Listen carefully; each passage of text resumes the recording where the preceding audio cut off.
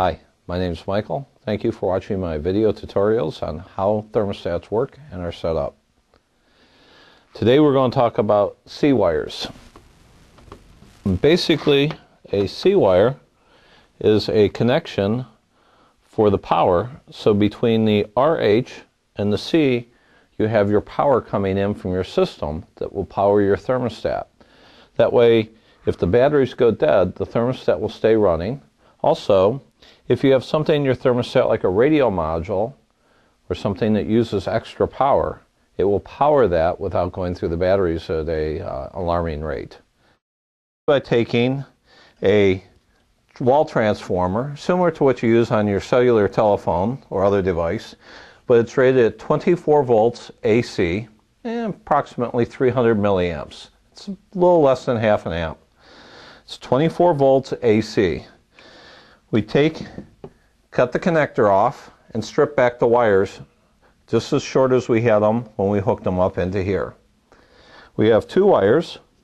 We'll take, without it being plugged in, we'll take one of the wires, we'll loosen the screw on the C terminal and connect the wire there. We also already have a wire in the RH and we have a jumper to the RC. So what we can do is we can leave that jumper in, loosen the RC terminal a little bit, and put the other wire in there. If you happen to connect your red wire to your RC, just go ahead and put it in the RH.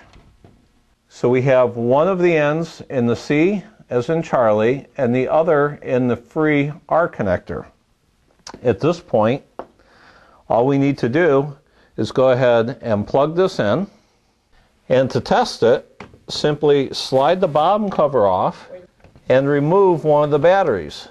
If you notice, the screen stayed up and is continuing to work. That shows that we have 24 volts provided to our unit. Go ahead and put the battery back in. Put your cover back on.